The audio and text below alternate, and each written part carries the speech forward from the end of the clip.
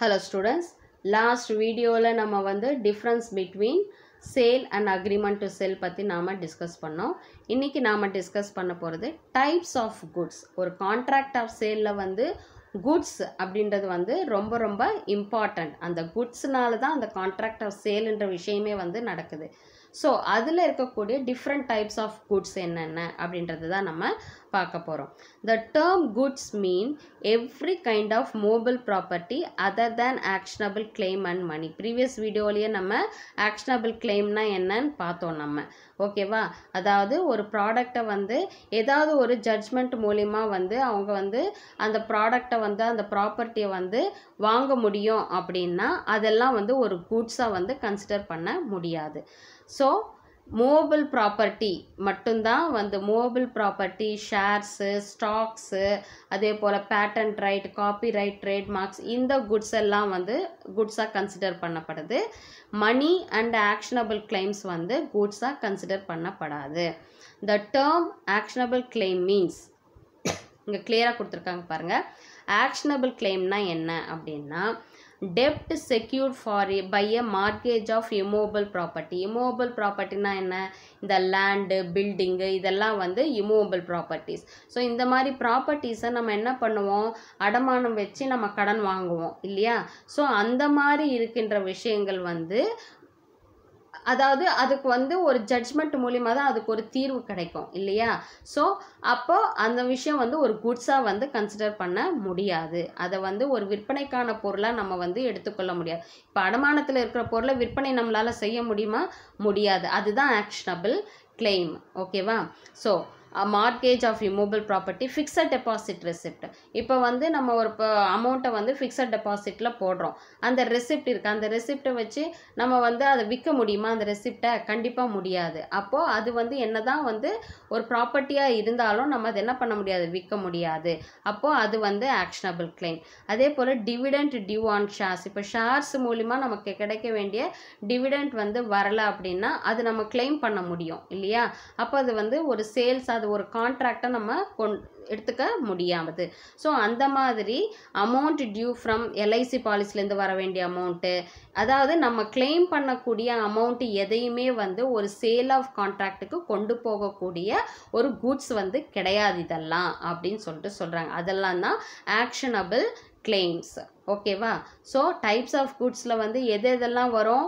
Stocks, shares, patent right, copy right, trademarks, இதெல்லாமா தான் குட்ஸாக consider பண்ண முடியும். ஒரு மணியோ இல்லை ஒரு ஆக்ஷனபிள் கிளைமோ வந்து குட்ஸாக கன்சிடர் பண்ண முடியாது.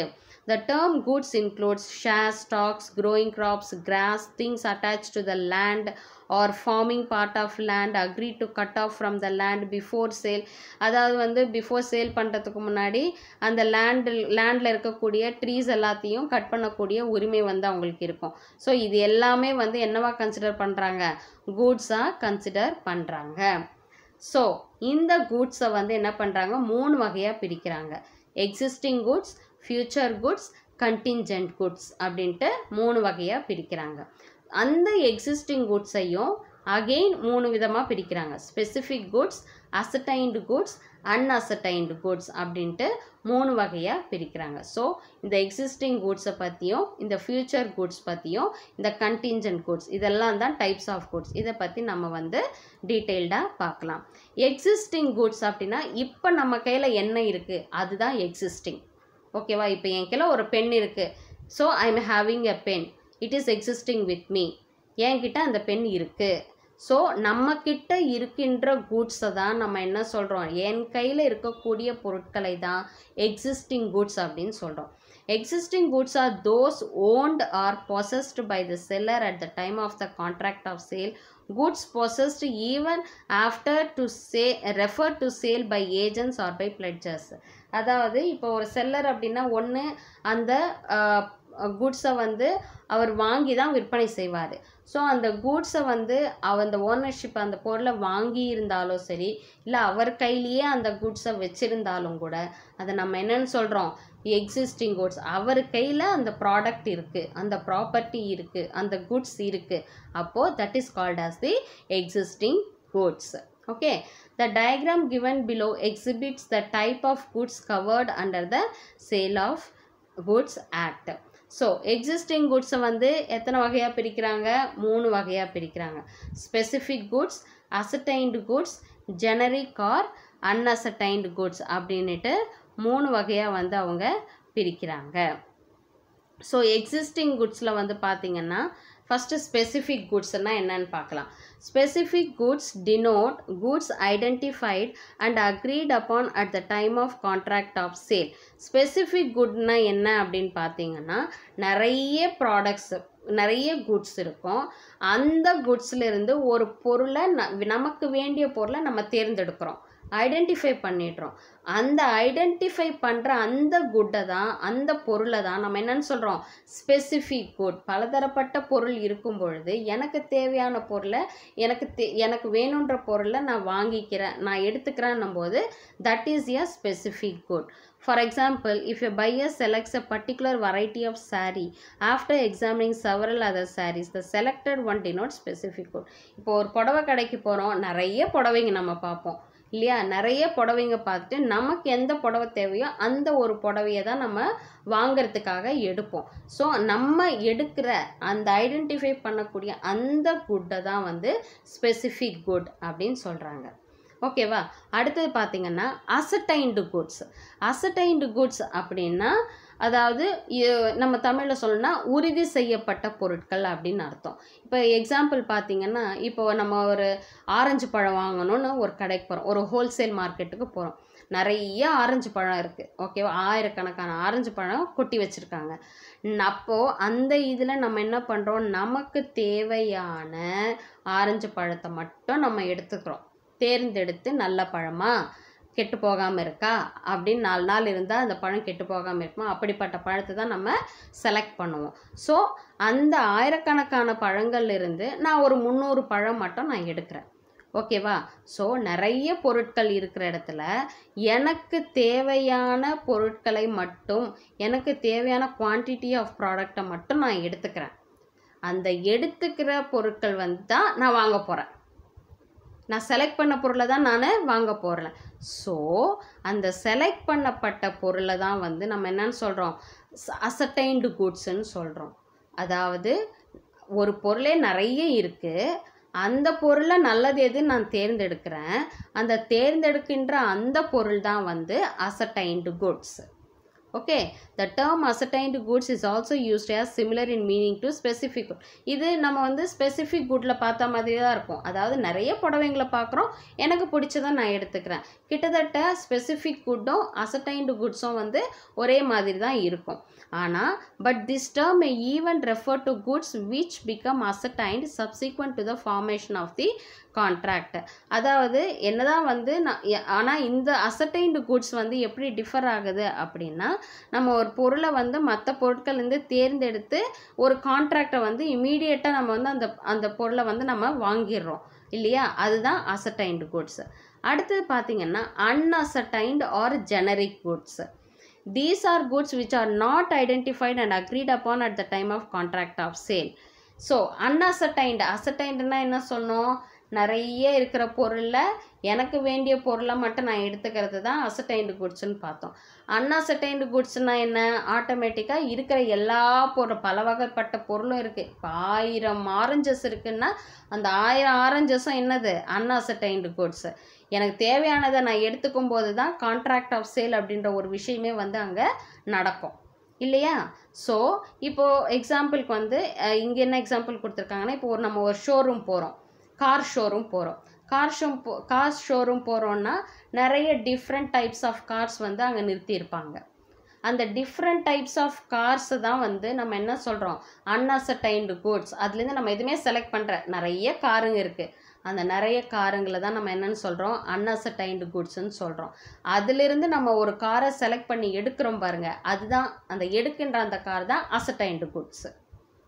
ஓகே, கிளியராக புரிஞ்சிருக்கும்னு நினைக்கிறேன். ஓகே, ஸ்பெசிஃபிக் குட்டும் அசர்டைன்டு குட்ஸும் கிட்டத்தட்ட ஒரே மாதிரி தான் இருக்கும்.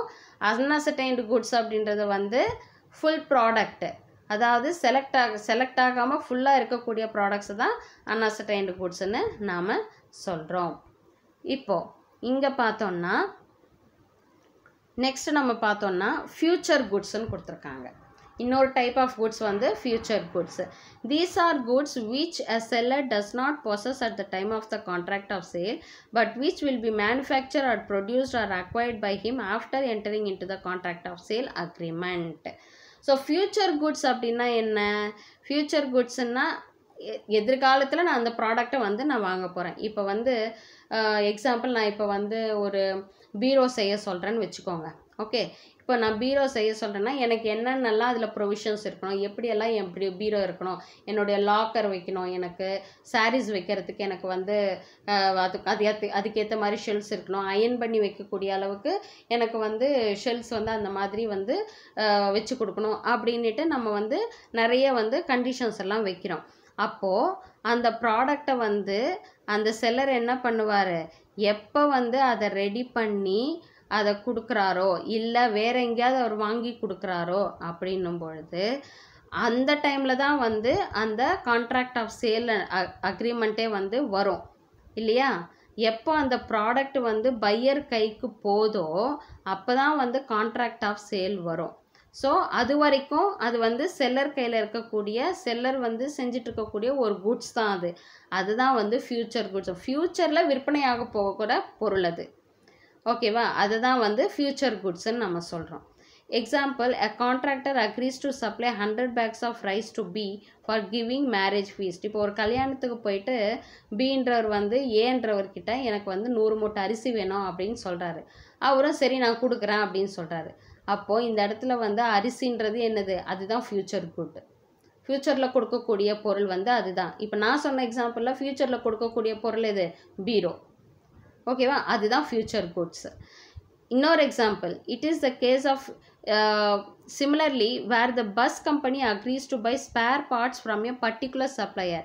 It is an example of future contract. ஒரு பர்டிகுலர் சப்ளையர் கிட்டேருந்து பஸ்ஸுங்களுக்கு தேவையான ஸ்பேர் பார்ட்ஸ் எல்லாம் வாங்கிக்கிறேன் அப்படின்னு சொல்கிறாங்க. அப்போ ஃப்யூச்சரில் நான் உங்ககிட்ட வாங்கிக்கிறேன் அப்படின்னும் போது that is a future contract. Future குட்ஸுக்கும் வித்தியாசம் இருக்குது, ஃபியூச்சர் கான்ட்ராக்ட்டுக்கும் வித்தியாசம் இருக்குது. ஃபியூச்சர் குட்ஸ் அப்படின்னும் போது என்னது? நம்ம வந்து பொருளை வந்து ஃப்யூச்சரில் வாங்கிக்கிறோம் அப்படின்னு சொல்கிறோம் இல்லையா? That is called future goods. ஓகேவா? இதுதான் வந்து ஃபியூச்சர் குட்ஸ்ன்னு எக்ஸ்பிளைன் பண்ணுறாங்க. அடுத்தது கண்டிஞ்சன்ட் குட்ஸ். கண்டிஞ்சன்ட் குட்ஸ் அப்படின்றது வந்து ஈஸியாக சொல்லணும்னா, இப்போ செல்லர்கிட்ட அந்த ப்ராடக்ட் வந்து இருக்காது, அது நான் வர வச்சு கொடுக்குறேன், அது வரும்போது நான் உங்களுக்கு கொடுக்குறேன் அப்படின்னு சொல்கிறாங்க பாருங்கள். தட் இஸ் அந்த குட்ஸை தான் கண்டிஞ்சன்ட் குட்ஸ்ன்னு சொல்கிறோம். இப்போ நம்ம ஒரு டைப் ஆஃப் ரைஸஸ் வந்து நம்ம கேட்குறோம் அப்படின்னா, எனக்கு வந்து பாஸ்மதி ரைஸோ இல்லை சீரக சம்பா அரிசியோ எனக்கு வந்து வேணும் அப்படின்னும் பொழுது, இப்போ ஸ்டாக் இல்லைங்க, நான் வரவழைச்சு கொடுக்குறேன், இல்லை ஸ்டாக் வரும்போது ஒரு வாரத்தில் ஸ்டாக் வந்துடும், வந்தால் அப்போ நான் கொடுக்குறேன் அப்படின்னு சொல்கிறோம் பாருங்கள். அந்த குட்ஸ் தான் கண்டிஞ்சன்ட் குட்ஸ். செல்லர்கிட்ட அந்த ப்ராடக்ட் இருக்காது, ஆனால் நான் வரவழைச்சு கொடுக்குறேன், உங்களுக்கு நான் இந்த டைம்குள்ளே நான் கொடுக்குறேன் அப்படின்னு சொல்கிறாங்க பாருங்கள். அந்த குட்ஸை தான் கண்டிஞ்சன்ட் குட்ஸ்ன்னு சொல்கிறோம். Contingent goods R the goods the acquisition of which by the seller depends upon the கண்டிஞ்சன்சி.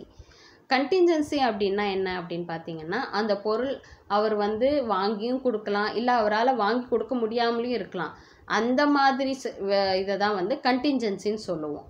ஓகேவா? So கண்டிஞ்சன்சி goods are part of future goods. இதுவும் கிட்டத்தட்ட வந்து ஃபியூச்சர் குட்ஸ் மாதிரி தான். ஓகேவா? ஸோ இப்போ வந்து எக்ஸாம்பிளுக்கு வந்து ஏ agrees to sell a particular painting work provided he gets from C. In this case the painting work represents contingent goods. So இந்த ஏன்றவர் வந்து என்ன பண்ணுறாரு, நான் வந்து பர்டிகுலர் பெயிண்டிங் ஒர்க்கை வந்து நான் வந்து உங்களுக்கு செல் பண்ணுறேன், நான் வந்து சீன்றவர்கிட்ட வாங்கி நான் உங்களுக்கு வந்து பெயிண்டிங் ஒர்க்கை வந்து நான் உங்களுக்கு கொடுக்குறேன் அப்படின்னு சொல்கிறாரு. ஸோ இந்த இடத்துல வந்து அந்த பெயிண்டிங் ஒர்க் தான் வந்து கண்டிஞ்சன்ட் குட். ஓகேவா? So similarly rice merchant agrees to supply 10 bags of basmati rice from Pakistan if he gets supplies. In this case basmati rice representing contingent goods may or may not be available to the rice merchant. இப்போ வந்து ஒரு அரிசி வியாபாரி வந்து என்ன பண்ணுறாரு, நான் வந்து ஒரு 10 பேக் பாஸ்மதி ரைஸை வந்து நான் பாகிஸ்தான்லேருந்து வரவழைச்சு நான் வந்து உங்களுக்கு சப்ளை பண்ணுறேன் அப்படின்னு வந்து அவர் சொல்கிறாரு. இந்த கேஸில் வந்து அவர் நான் கொண்டு வந்து நான் உங்களுக்கு சப்ளை பண்ணுறேன்னு சொல்கிறேன் அந்த குட்ஸ் எது, அதுதான் contingent goods. அதுதான் பாஸ்மதி ரைஸ் தான் இந்த இடத்துல வந்து contingent goods.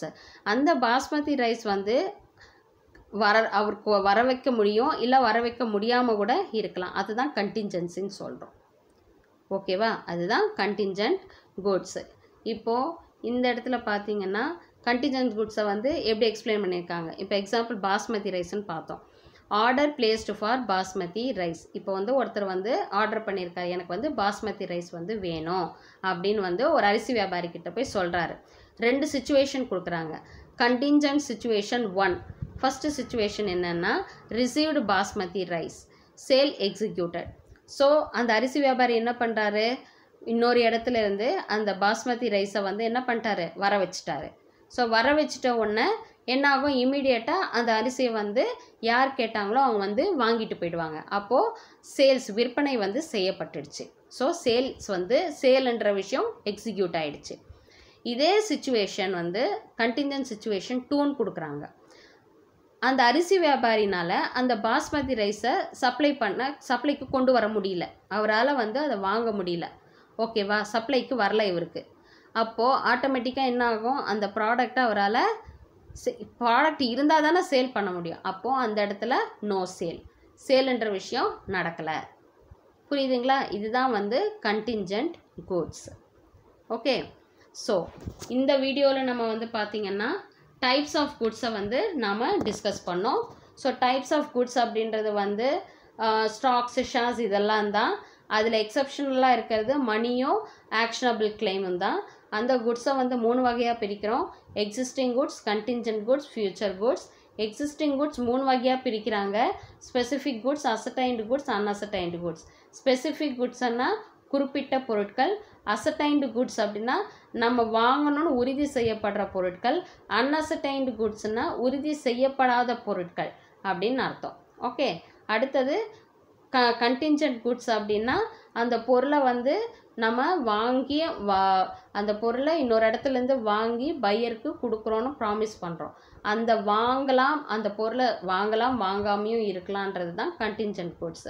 ஃபியூச்சர் குட்ஸ்னால் ஃப்யூச்சரில் இந்த ப்ராடக்ட்டை நான் வந்து உங்களுக்கு கொடுக்குறேன் அப்படின்னு சொல்கிறேன் பாருங்கள், அந்த குட்ஸை தான் ஃபியூச்சர் குட்ஸ்ன்னு சொல்கிறோம். ஸோ இந்த டாப்பிக்கில் உங்களுக்கு ஏதாவது டவுட்ஸ் இருந்துச்சுன்னா கமெண்ட் செக்ஷனில் கமெண்ட் பண்ணுங்கள். உங்கள் டவுட்ஸை நான் கிளாரிஃபை பண்ணுறேன். இந்த வீடியோ உங்களுக்கு பிடிச்சிருந்துச்சுன்னா லைக் பண்ணுங்கள், ஷேர் பண்ணுங்கள், மறக்காமல் சப்ஸ்கிரைப் பண்ணுங்கள். பெல் ஐக்கானை கிளிக் பண்ணிவிட்டு ஆல் பட்டன் கிளிக் பண்ணிங்கன்னா நான் போடுற வீடியோஸோட நோட்டிஃபிகேஷன் உங்களுக்கு இமீடியட்டாக வரும். டிஸ்கிரிப்ஷன் பாக்ஸில் ப்ரீவியஸ் வீடியோஸோட லிங்க் கொடுத்துருக்கேன், அதை கிளிக் பண்ணி பார்க்கும்போது இந்த சாப்டர் உங்களுக்கு தெளிவாக புரியும். ஸோ அடுத்த வீடியோவில் நம்ம பார்க்கலாம். தேங்க்யூ.